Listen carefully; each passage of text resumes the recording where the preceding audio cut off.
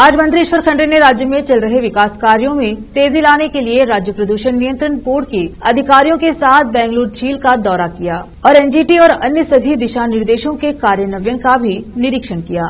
इस अवसर पर खंड्रे ने अधिकारियों को दिशा निर्देश देते हुए कहा कि 2024 में बेलंदुर झील सीवेज से मुक्त हो जाएगी। विशेष संवाददाता की report. Pollutants emitted from this lake, so it is danger to society, it is danger to the health of the people. So the concerned departments, BDA, BBMP, they all taken action regarding this. Today I have visited just to expedite the whatever works are going on here.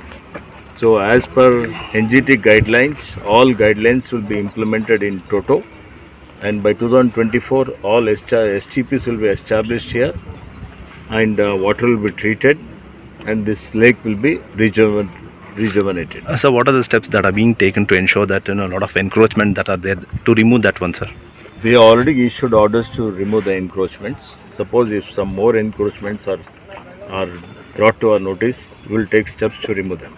Okay, sir, with regard to implementation of the guarantees, sir, so today cabinet meeting also there. Already cabinet meeting is there at 12 o'clock. I am going for the cabinet meeting only. We will implement all the guarantees. Whatever promises we have done, all those promises will be implemented in total. So with regard to the Balandar, this one, so any particular timeline that has been given by you, sir? So I heard you timeline is 2024. STP should have been established earlier only. By 2021 they should have completed. Of course there is delay. They have taken time to complete it.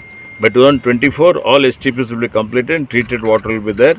The lake will be totally free of all pollutants. So you also have directed officials to ensure that more number of trucks are deployed to lot of silt is there. They have removed silt and they have not dumped the silt outside.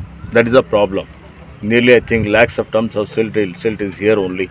That has to be done expeditiously. There is some ground level problems are also there. Wherever they are going to dump the silt, in that area, that constituency people are objecting for this toxic silt is being dumped here and there, health hazard may happen.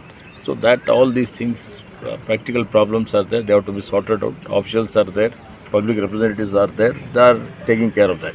So with regard to world environment that is coming, sir, any particular plans that you have, sir? We have got a lot of plans, lot of plantations, awareness programs, and so many things are there that will come out on that World Environment Day. Thank you so much, sir. Thank you.